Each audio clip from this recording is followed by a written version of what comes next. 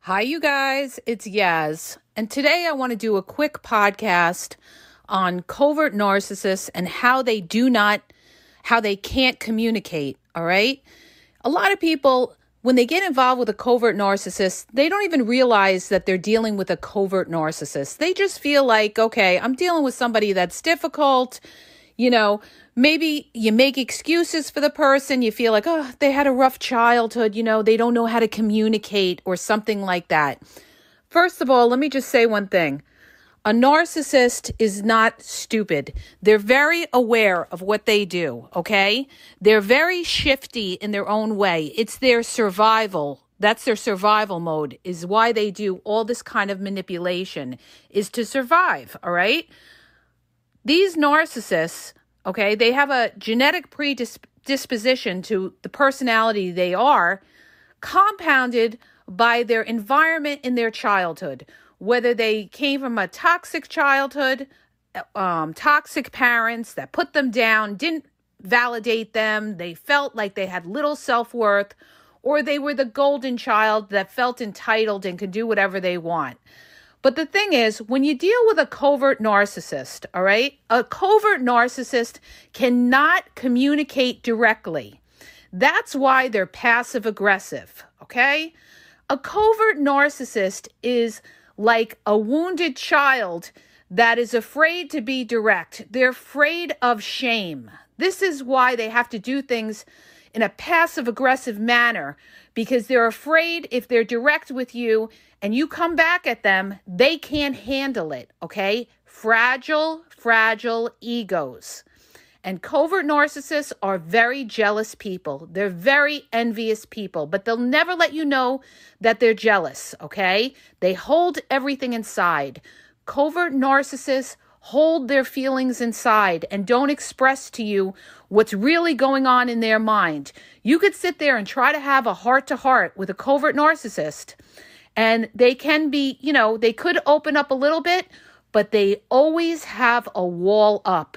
This is why you can never be close with a covert narcissist. A covert narcissist will never make themselves completely vulnerable to you, okay? Even if you're showing vulnerability to them, they may open up a little bit, but they always hold back. There's always that wall. And why is that? Because a covert narcissist has no trust, okay? They don't trust people. They don't trust themselves, but they're afraid to show it. They're very, very afraid, you guys, okay? So if you get involved in a relationship with a covert narcissist, some of the things that they'll do is they'll give you the silent routine. This is how they shut it down. When you confront them about something, they're going to stonewall you. They're going to walk out of that room and they're going to let time go by, okay? Because they're hoping that you forget about the argument. They don't want to talk about it because they can't face shame. So they have to shut it down. They'll hang up the phone if you're on the phone with them and you confront them about something. They'll go no contact for a while. And then what happens?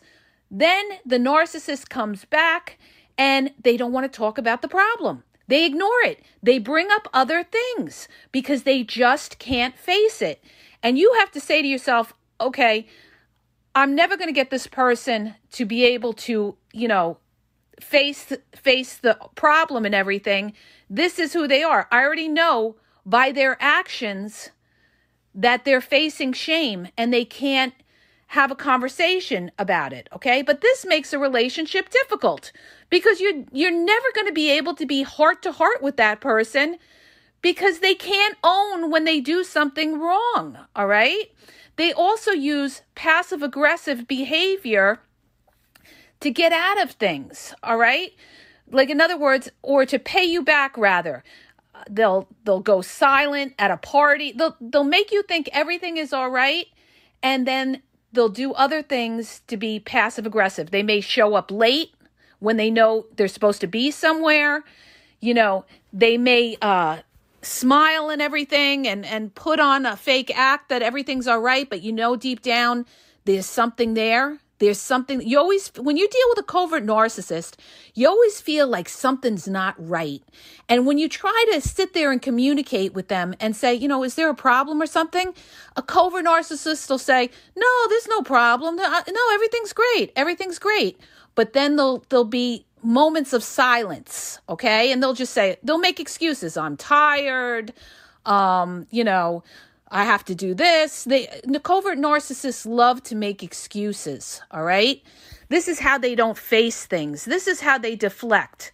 So it's impossible when you're in a relationship with a covert narcissist, because you're going to feel very much alone with that covert narcissist.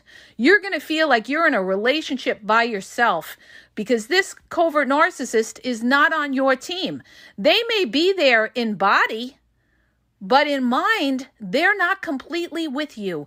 You always feel like something's missing, all right? You're always sitting there prodding to see what's on that covert narcissist's mind. And this is the worst thing you can do with a covert narcissist, is to beg. Is there something wrong? You seem quiet. What's the problem? Then what they're going to do is a covert narcissist is going to cause reactive abuse. Because if you push a covert narcissist too much to get them to be transparent, they're going to agitate you to the point where you explode, okay? They're going to make you explode, because they're going to come back at you and say, I don't have a problem. You're the one with the problem. And then they're going to go to all the outside people, the friends, the family, the flying monkeys, and they're going to say, you're overly sensitive because they were quiet, because, they weren't affectionate, they weren't kind. You're just hypercritical, you're hypersensitive, you're negative. It's always you. You have mental problems and everything like that. There's nothing wrong with them. Everything's great. But meanwhile, you're living in a cold environment. A covert narcissist is cold, all right? And the thing is, what confuses people is there might be moments where that covert narcissist can show you kindness or niceness, but then there's those cold moments, all right? And you're saying to yourself, well, they were just nice before. What happened? I'll tell you what happened.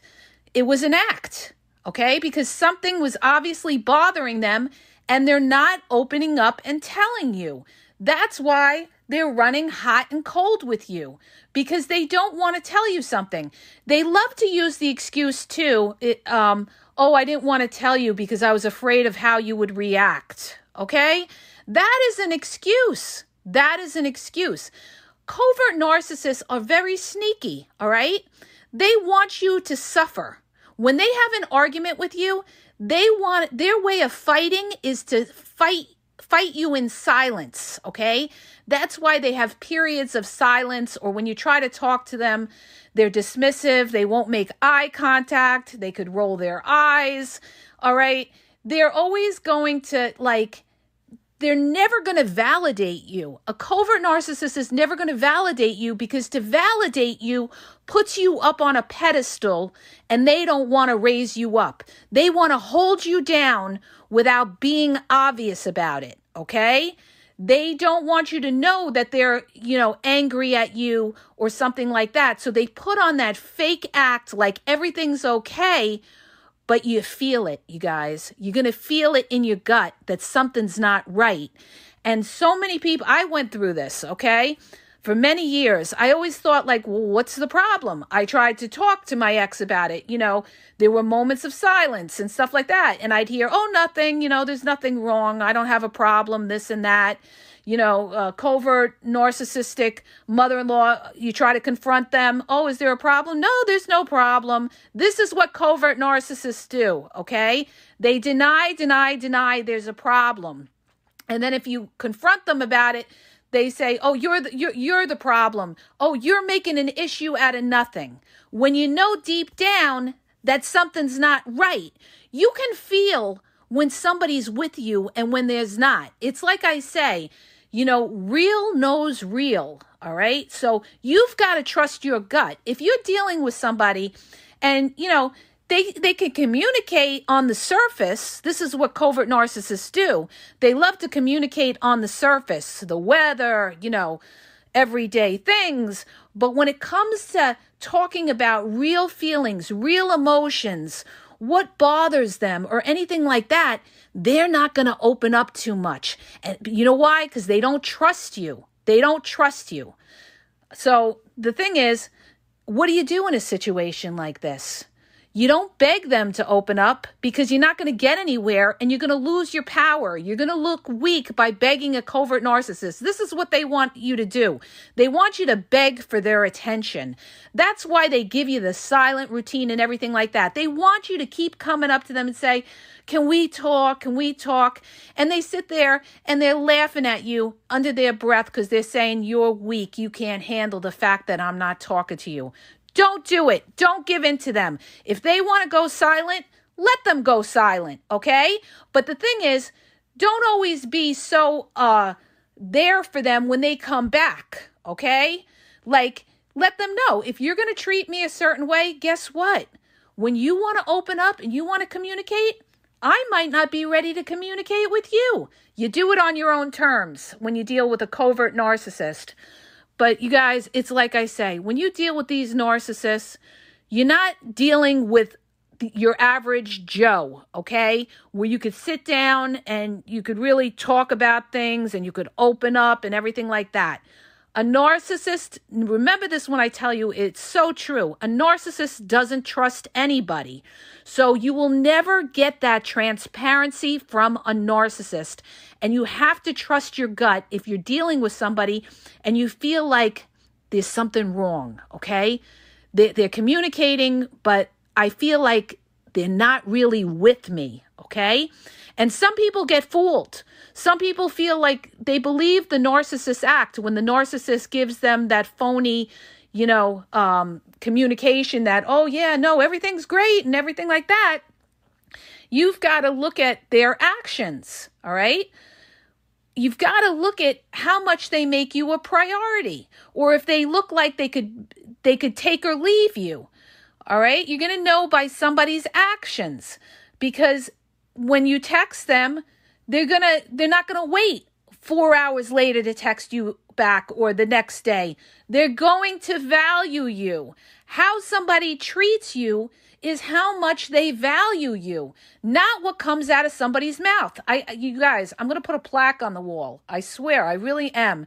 And tell you, do not go by what comes out of people's mouths. People lie all the time, or they can't tell you how they really feel. You've got to look at their actions. And here's another thing about a covert narcissist.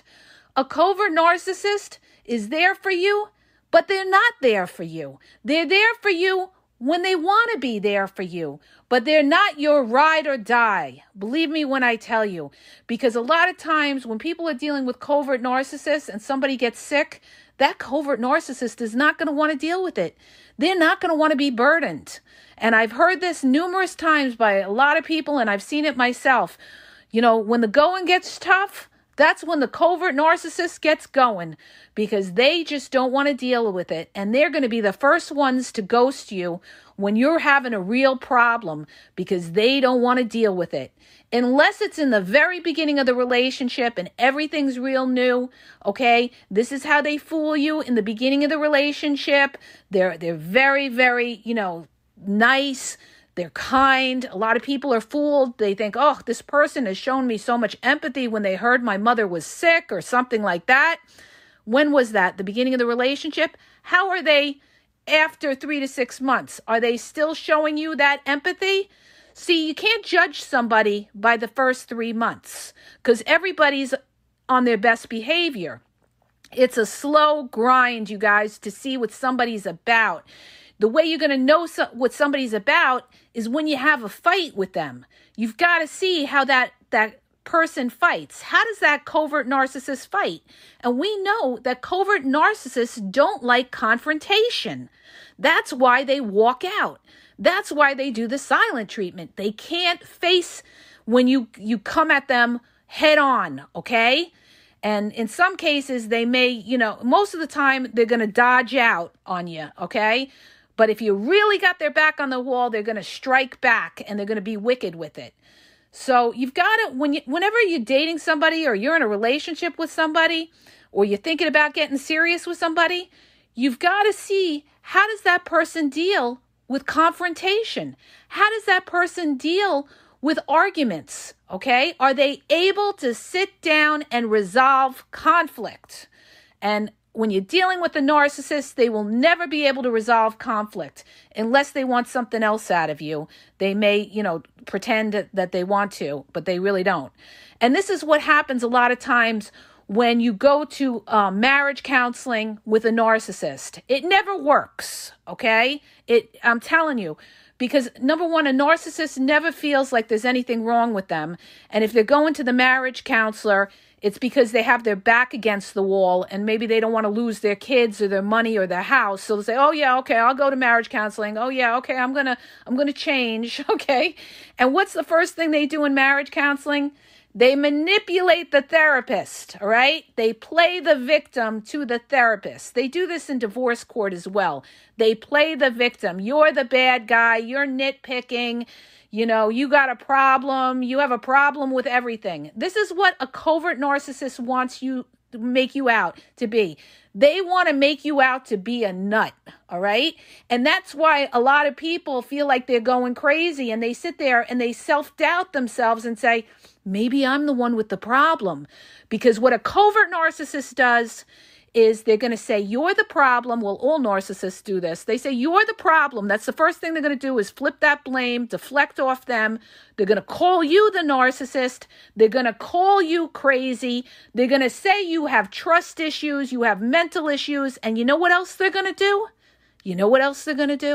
They're going to get everybody around you and around them to side with them. They're going to butter up all the outsiders, all the friends, all the families. They're going to butter up all the outsiders, play the victim, and then they're going to make you look bad. This is what they do. This is how they gang up on you, all right? Because a covert narcissist uses outsiders as their power against you. This is why you'll see them always, kissing up to everybody around them, all right?